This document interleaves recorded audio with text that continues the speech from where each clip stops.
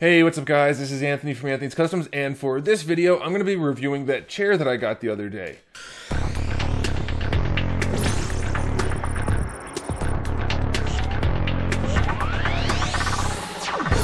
So this chair is the new Vertagear PL6000, which is basically the biggest chair they make. It's the fanciest one they have, and it's pretty awesome. I asked for this one specifically because I'm a very large person. You guys know I'm about 6'5", and I weigh between 220 and 200 and some more pounds, you know, something like that, right around there. I don't know offhand.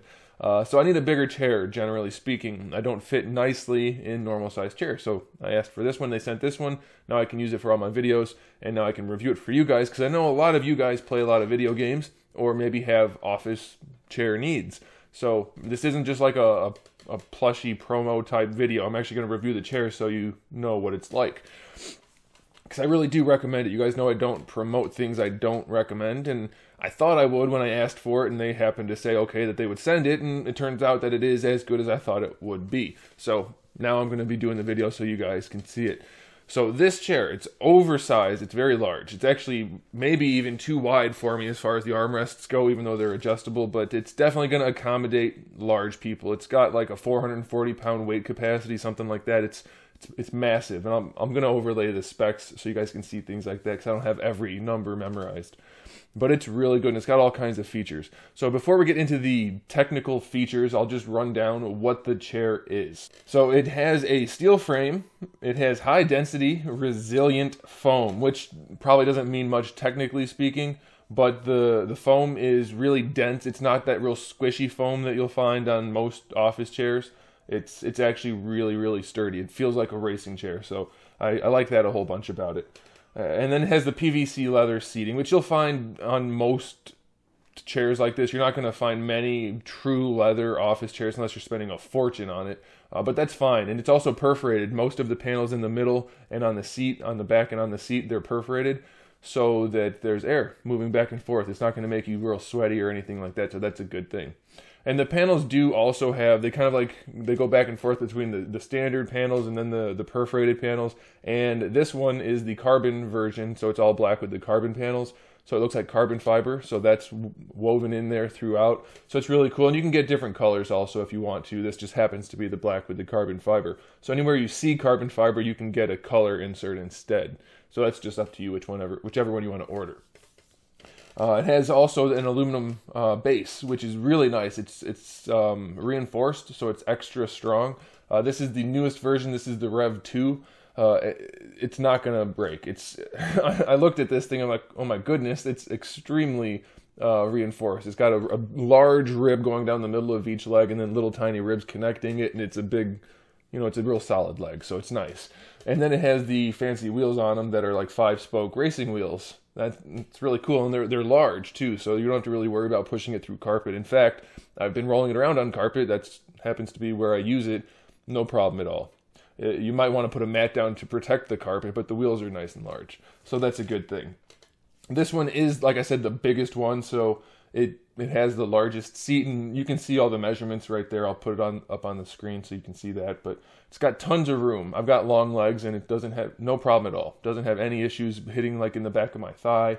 So unless your legs are like freakishly long, it's gonna fit you nicely. I guess if they're freakishly short, you should probably get a different chair, even if you're a large person. But this one should work. If you're anywhere near my size, you should be good. So now it does have a lot of features. It does come with a headrest with an elastic strap, so you can just add it onto the top of the chair. It also has a lumbar support pad, which you can add to the middle part where your lumbar goes. So that's up to you. I don't personally like using either of them. I like the way the chair fits normally for the lumbar. And then for the head thing, I mean, I'll put it on occasionally, but I generally don't lean all the way back because I'm using it to play video games or do videos or something. So even when I have the back of it all the way forward, I don't really need the headrest, but it comes with it, and it's included, and they're very nice. They're high quality, so that's a good thing. The chair does have a ton of features in terms of movement. You can tilt the back independently from the base, and it'll go like pretty far forward, and then basically almost all the way back, almost completely flat. So tons of range there, and obviously that little lever will just lock it in place. and then you can move the entire chair. It'll rock back and forth. Well, not forward. You can't really rock forward unless you've already gone back, but you can rock the whole chair back pretty far, and then you can actually lock it. It has different intervals on a different lever that let you lock the overall position of the chair if you want to do that. And it's very stable. I leaned all the way back in it, and like I said, I'm tall, so I have a high center of gravity. No problem at all. So the base is nice and wide, and the balancing is really good. So no worries there. So you can move the base however you want to. You can move the top however you want to. You can actually spin the one crank on the side to adjust the tension of the spring, which has the whole chair on it. So if you only want it to lean back, if you push hard, you can do that. If you want it to just flop you back as soon as you sit down, you can do that within reason. I wouldn't recommend that, though. That'd be a bad idea. So there's all kinds of options. And of course, you can go up and down as a standard chair does. It's got a nice piston in it, so no problems there. And there's more. The arms are adjustable, so you can move the tops of the arms up and down. You can adjust the height. There's a button for that. You can move the arms forward and back. There's another button for that. You can move them in and out. Now, here's the thing. It's only the top part, which isn't necessarily a bad thing. I think that's fine. As long as you're within the right size for the chair, it's going to be fine. You can just adjust it for comfort level, and that's fine.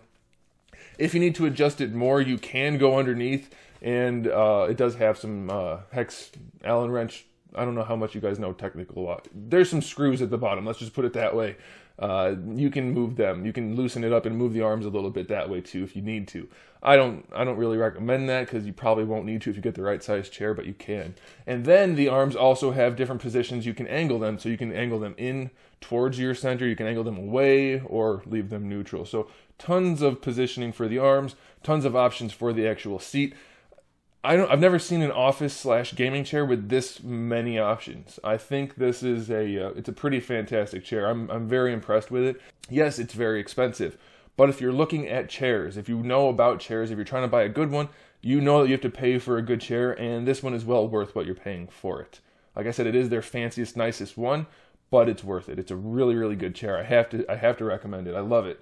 It's super comfortable. The first night I had it, I leaned back and I adjusted the base a little bit back, and then I adjusted the back just a little bit back so I wasn't super far back, and I played video games for like 6 or 7 hours straight in it, and no problems. My butt didn't hurt at all. It's surprisingly ergonomically comfortable. It looks like it's kind of square and not really ergonomic. It is. The way the cushions are put in there, it's very, very comfortable.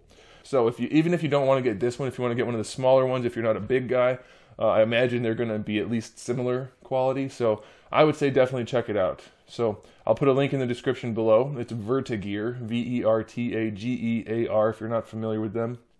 Very pleased with the chair. I liked it a whole bunch. So I think you guys should at least check it out if you're in the market for a chair. I like it. So that'll do it. That'll do it for the review. Thanks for watching, guys. Make sure you subscribe to the channel. I have new videos up every single day, sometimes more than one a day, sometimes a whole bunch. Not too often, though, because it takes time to make them. Anyway, come back for all that good stuff. We talk about video games, movies, TV shows, plenty of things. So come back for that, and in the meantime, keep collecting.